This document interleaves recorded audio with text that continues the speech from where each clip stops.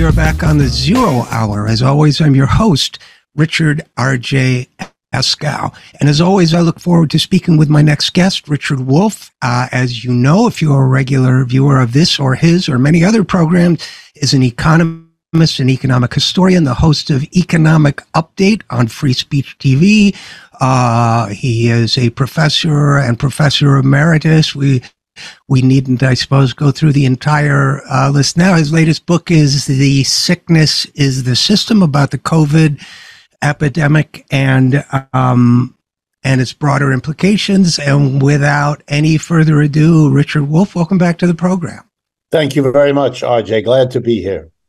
Well, we're glad to have you. And the topic du jour or of the month or what have you is artificial intelligence. I know you've made so-called. I have my issues with the term, but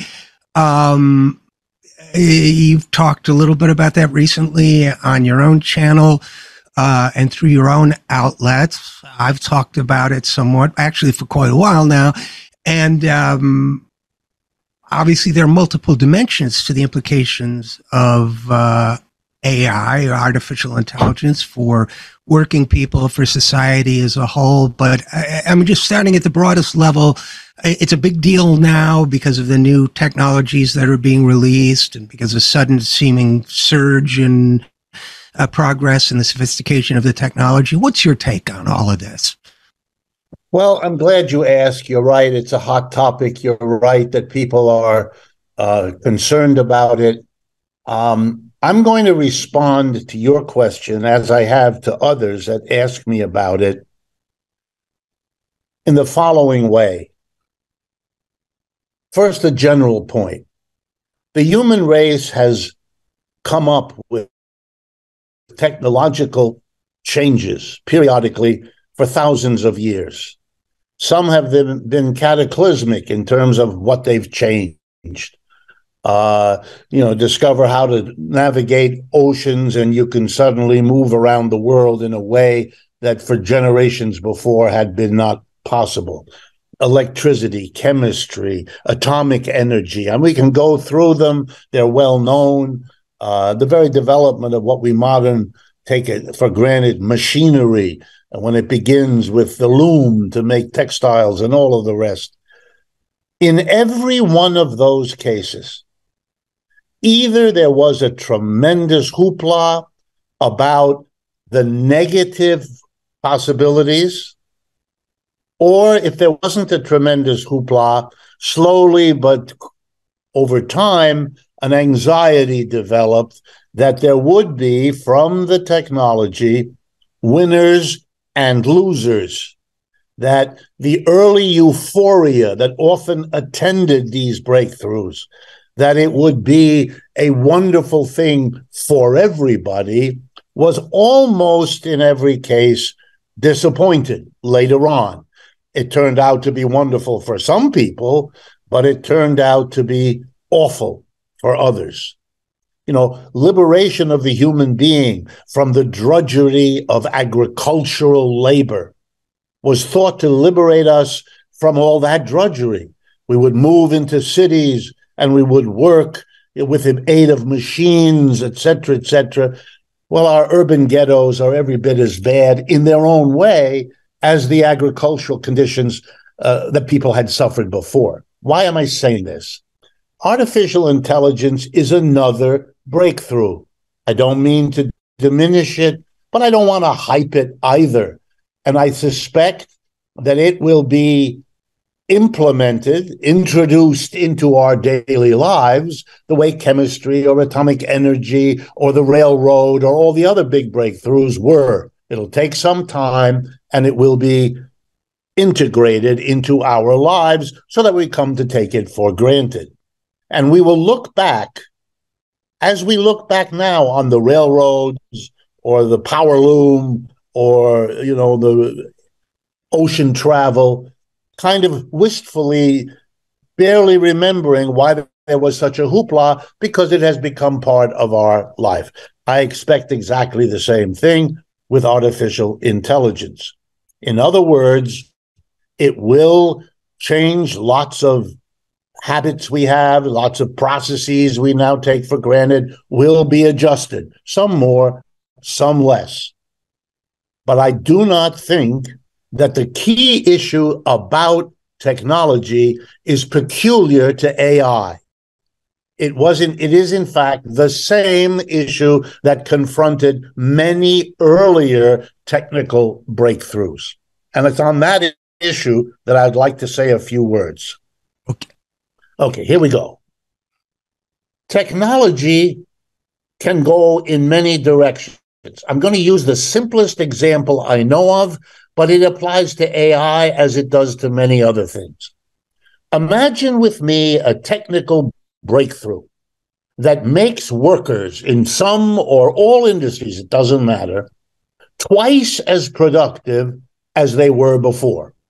Or if you like the way to say this, another way to say this is you need half as many workers to get the same amount of work done because this new technology enables this increase in labor productivity.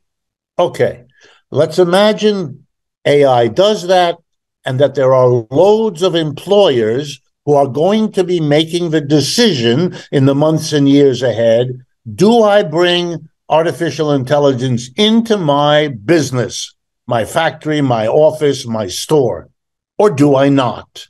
And if I do, how do I do it? Now, here comes the key point. If you have a capitalist system, which we do, and the people who decide when and how quickly and where to install a new technology are the employer class, then the first thing to be honest about is we're allowing the employers who in this country at the most extreme in their favor counting are less than 3% of our population to actually be in the position to decide whether or not to use AI, how to do it, when to do it, where to do it. We are allowing that decision to be made and to have they have veto power over whether or not to do it. That's the first thing. We don't handle technology democratically, and we never did. Now comes the second problem. The capitalist will tell you, if you speak to him or her, that they're in business to make money, or to use the economics, they're profit maximizers. So if they see a new AI invention, the new chat AI and all of that, if they see that, they're going to say, wow, how would this affect my profits? If they're in a rush to introduce it, it's because they have determined that introducing that technology will be boosting their profits. If they say no or they're slow, that's because they think it will be less helpful to their profits. There's no mystery here. And if you go to business school, they teach you to do this exactly the way I said it. All right, now let's see. I know how a profit-driven capitalist will do this. He will bring in the technology and he will fire half his workers. Why? Because he doesn't need them.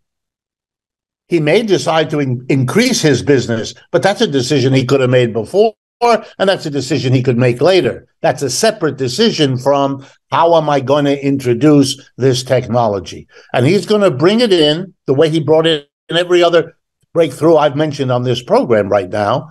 He's going to fire half the workers. Why? Because he can. He's allowed to do that. And that will enhance his profits, because just stay with me on the simple logic of it. The same amount of stuff will be produced with half the workers. He can sell it at the same price, therefore bringing in the same revenue as before. And the only difference then becomes he will not make the profit he used to make when he had twice the payroll for workers, because half of that payroll he doesn't have to meet. So he can take the revenue and what the half of it that he would have given to his workers, he keeps now for himself. It becomes part of profits.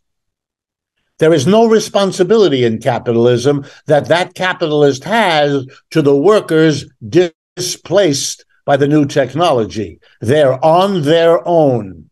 Maybe they'll find a good job. Maybe they'll become a greeter at Walmart. Maybe they'll have a heart attack and die. We don't know, and it is not the responsibility of the capitalist.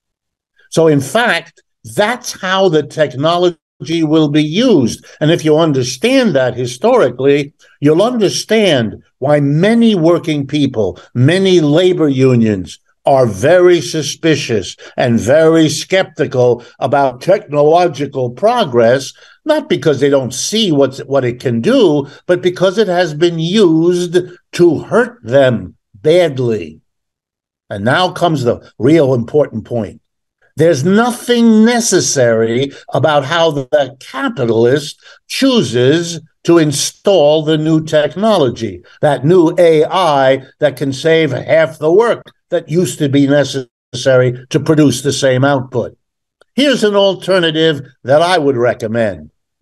All the workers in this employment, in this factory, office, or store, immediately go on half time. Let's follow the logic now. They all have half a day. They're paid exactly as much as they were before for half as many hours. They produce, with this new AI, the same number of outputs. They are sold at the same price, and they generate the same revenue. The capitalist has to take and pay the workers and is left with the same profit as before.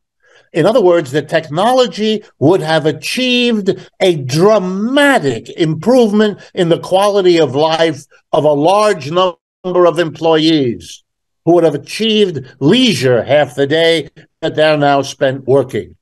But we don't have it that way. We instead use it to increase the profits of an already likely well-incomed capitalist and the shareholders that own the shares.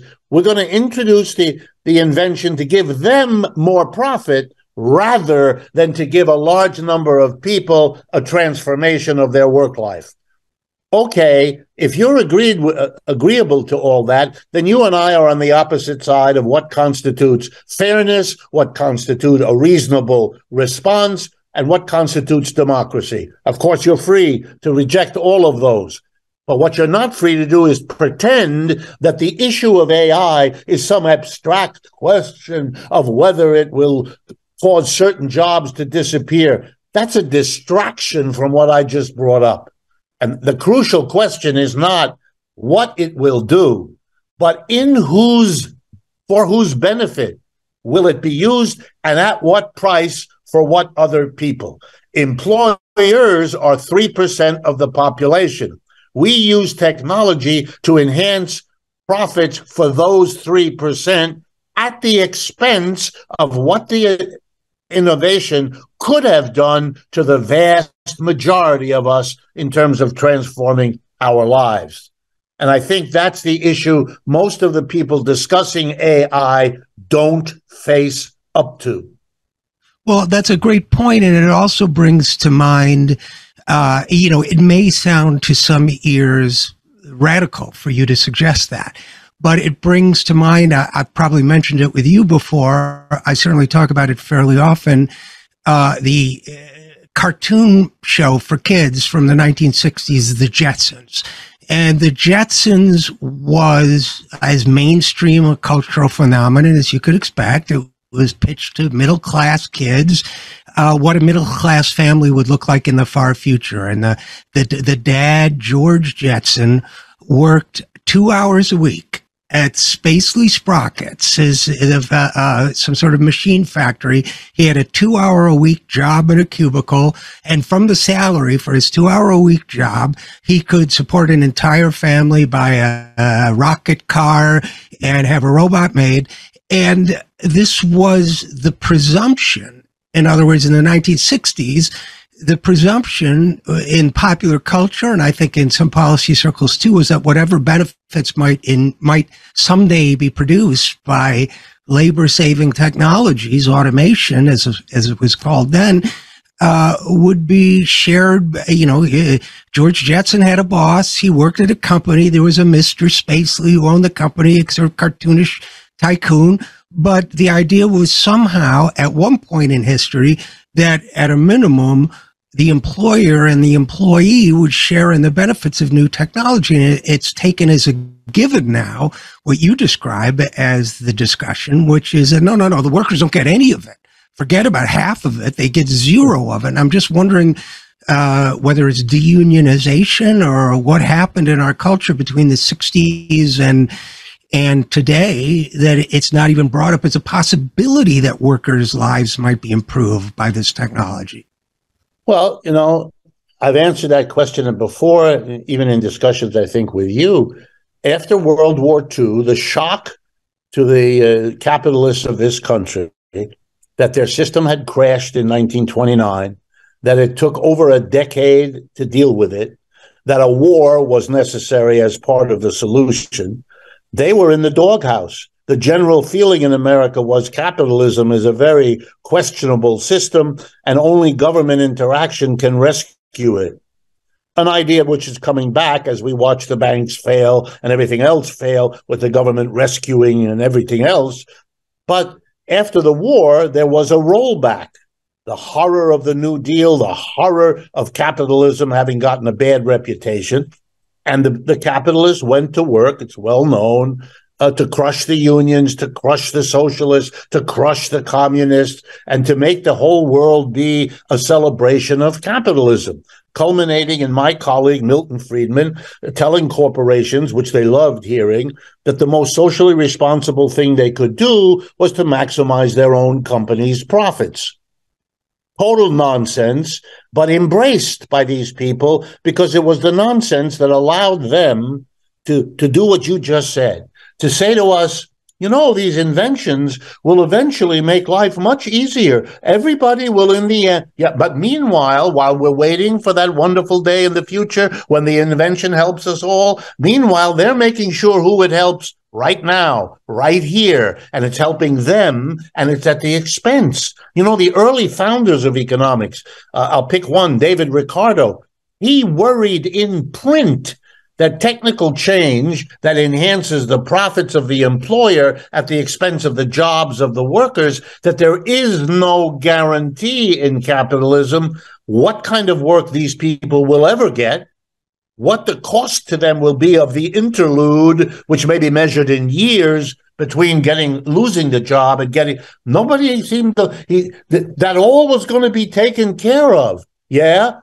A, there's no guarantee. B, it doesn't always happen. C, there are enormous costs while we wait. Who bears those? The answer, those who got fired, not the people who benefited. There's no tax on the increase in profits won by a technical advance having to be used to help the people off. The closest we get is the government will provide a little bit of help if you're technologically unemployed. And there's two problems with that. The business community always fights against it, always does not want to pay the taxes it causes. So either the program is ended, which is what usually happens, or the burden of it is pushed on average people in the whole process of shifting the tax burden onto middle and low income, which is the history of the United States over at least the last century and a half. So the bottom line is, yeah, you can make wonderful, breezy assurances about how we're all going to benefit in the long run. We all plug in to the electricity we now all have. Yeah, but the human cost of that was not necessary, not built into the technology, not at all. It was a corporate decision to maximize profits that did all this damage. And to have the man who makes that decision and hurts so many people give you a breezy assurance, or to pay an economist like me to dress it up in academic language, that in the long run you benefit too, is hardly an adequate addressing of this question. There's another dimension to all of this too that I wanted to bring up with you, which is the extent to which the anxiety about AI, as they call it, again, I could go into a whole discourse about that, but I won't. It's easy for automation. The anxiety about technology reflects also, it seems to me, centuries of capitalism's use of and manipulation of people's sense of self self-worth around their work. And it seems to me this is an aspect that hasn't been explored enough. John Ruskin, the 17th century, 18th century philosopher and writer, living through the early, 18th century, living through the early decades of the Industrial Revolution, wrote, you can either make a tool of the creature or you can make a human being of him, but you cannot do both. He was wrestling with that, early, when people were beginning to be used as inputs basically to factories and so on, and or as extensions of machinery. And of course, later, Marx, others writing about this issue of the worker's place and self-perception and the notion that our self-worth comes from our work. I think that it seems to me now what's happening with this new wave of technology, because it can replicate what a journalist does or what an attorney does or what other white collar workers can do, as opposed to, let's say, a robot arm that can work on an assembly line, is it may in fact be challenging a kind of self-worth that people have internalized based on the economic order that exists and not the economic order that might be. Does that make any sense to you? Absolutely. But again, I would remind everyone, this is an old procedure. History changes everything sooner or later, one way or another. And the self-worth we feel about the work we do is not going to survive unaffected by all of these changes that happen around us. But again, I would argue that these are not settled questions. They're not built into the technology. They're not required by it. I think people would have a very different attitude towards artificial intelligence if we could have an honest conversation about how to introduce it into our system, how to integrate. Who's going to make the decisions on how's that done? For example, you could have a situation where a quarter of the workers are laid off. The other quarter have fewer hours. The other 3/4 would have fewer hours because 1/4. All right, that would be part. And now you could do it. You would have a smaller group of people that have to help, and you could maybe manage it. There could be some sharing of the benefits of technology now, so they don't all go to profits. They go to, all of that is open, unless we have a taboo on challenging capitalism, which of course we do, which is why all of this is happening. That's why we get all these, I'm trying to be polite here, breezy celebrations of AI or horrible, alarmist depictions of the wasteland of, we don't need truck drivers anymore. We don't need, we don't need all these things. Everything can be automated. This very gloom and doom versus celebration is of people who don't want us to face what the issue is. This is not out of our control unless we permit that. If we permit the capitalists to get the benefit, okay, then let's at least be honest that the mass of the people are okay with a tiny minority deciding how to introduce a technology, doing so, which should surprise no one, in the way that profits them, and not worrying very much about what it'll do to the rest of us. Oh, my goodness. Oh, my. And then to have the do-gooders, the socialists, and the social democrats among them, saying we need to have a program for the poor unemployed people made unemployed by technology. There's the mistake. What kind of socialist are you? It's not the technology that makes the decision. It's the taboo you don't dare question that makes the decision. So you're not helping people by wanting to have some welfare program to help the poor unemployed. You're just lightening the burden. It's the equivalent of responding to slavery by working really hard so that the master doesn't generally give more than 60 lashes with the whip, only 12. Whoa, is that the best you can do? I don't think so. And I've pointed out a lot that certainly the last time I looked at the two major party platforms on education, and particularly that section on re-educating workers displaced by globalization, which to me, if you take the technology glitz out of it, is a parallel for automation. Absolutely, absolutely. The pursuit of efficiency at undemocratically at the expense of working people. So, well, and I could show you as an economist, and maybe that's another conversation we should have, that this had nothing to do with efficiency. Moving jobs abroad was about profit. It isn't efficient to produce something 10,000 miles away and then have to pollute the ocean to bring that crap all the way back.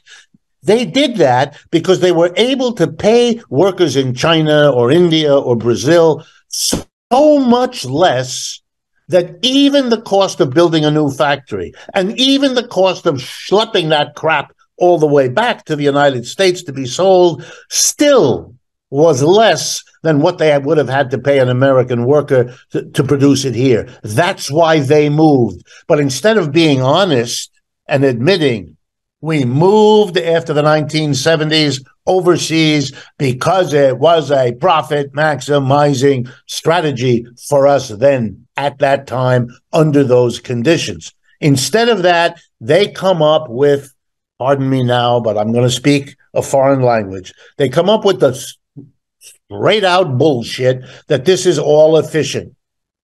Efficient means you counted all the costs of something and you measured them against all the benefits. There are two problems with efficiency. Number one, no one has ever done what I just said. You couldn't in a lifetime figure out all the direct and indirect consequences of the thousands of freighters that have been polluting the ocean as they bring back all that stuff from China. How many fish were killed? How many fishermen's lives were destroyed? How much illness? It would take a lifetime. No one has ever done that. And if you haven't done it, which any decent human being would admit, then don't tell me it's efficient, because efficient means you did it, you made the measurement, and the pluses outweigh the minuses. But no one has ever done that. That's a gratuitous line of bullshit designed to make it appear that we're all the benefits of that movement of jobs along, just like we're all the benefits of the new technology. We could be, but we never have been.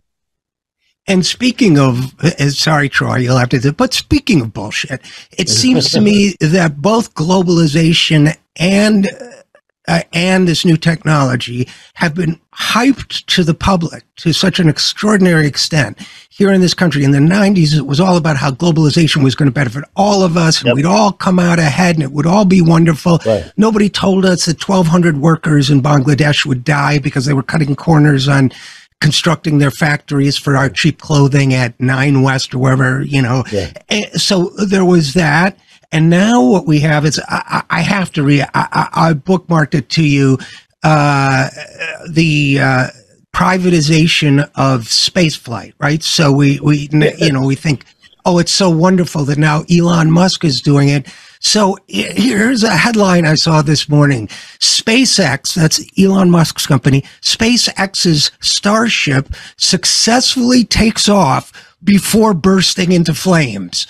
That's the headline. Yes. This is the nonsense we're being peddled. No, this was a big win that it took off and blew up, because it took off before it blew up. And so we collected data about why, come on. I mean, if the government had launched an exploding rocket, you think that the same magazine would be celebrating that this wonderful explosion.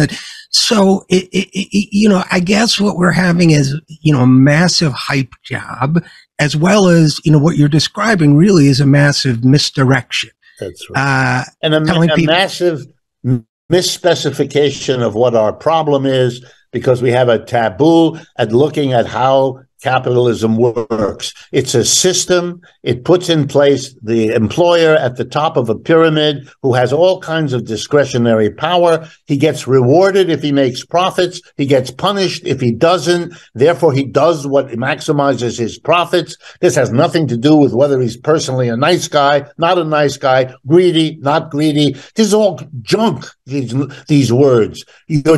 It's all a substitute for facing what you're doing. Look, the parallel. You go to a therapist because you're having a difficulty.